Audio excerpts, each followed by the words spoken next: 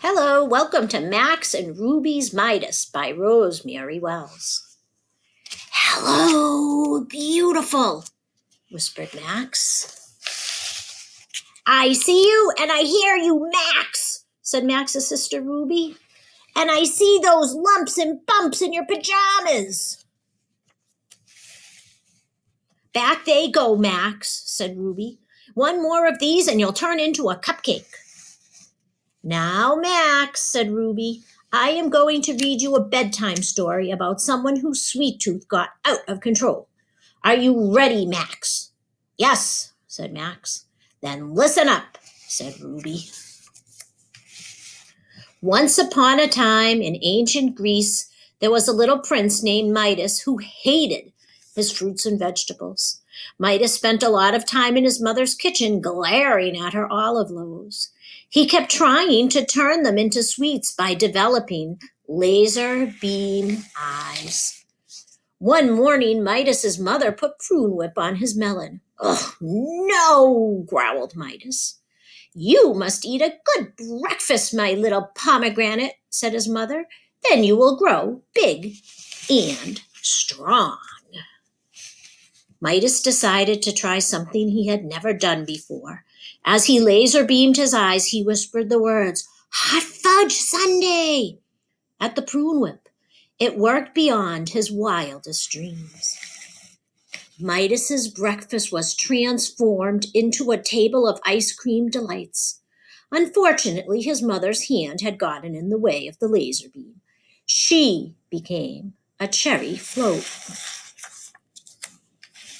The ice cream was delicious and took until lunchtime to eat. Midas's father called him into the fountain room for lunch. "Spinach soup is full of vitamins, son," said Midas's dad. Midas whispered the words, "Pistachio pop," at the soup. But just as he lasered his eyes at the spoon of green liquid, he sneezed and nicked his father on the sleeve. The spinach soup speedily turned into a pistachio pop, but Midas's father was locked into the rubbery swirls of a lime jello surprise. At 4 o'clock, Midas's sister Athena called him for an afternoon snack.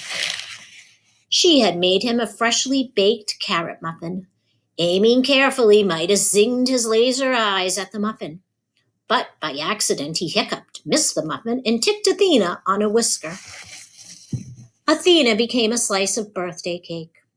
Midas pleaded for her to come back, but no amount of persuading could coax his sister out from the layers. "What have I done?"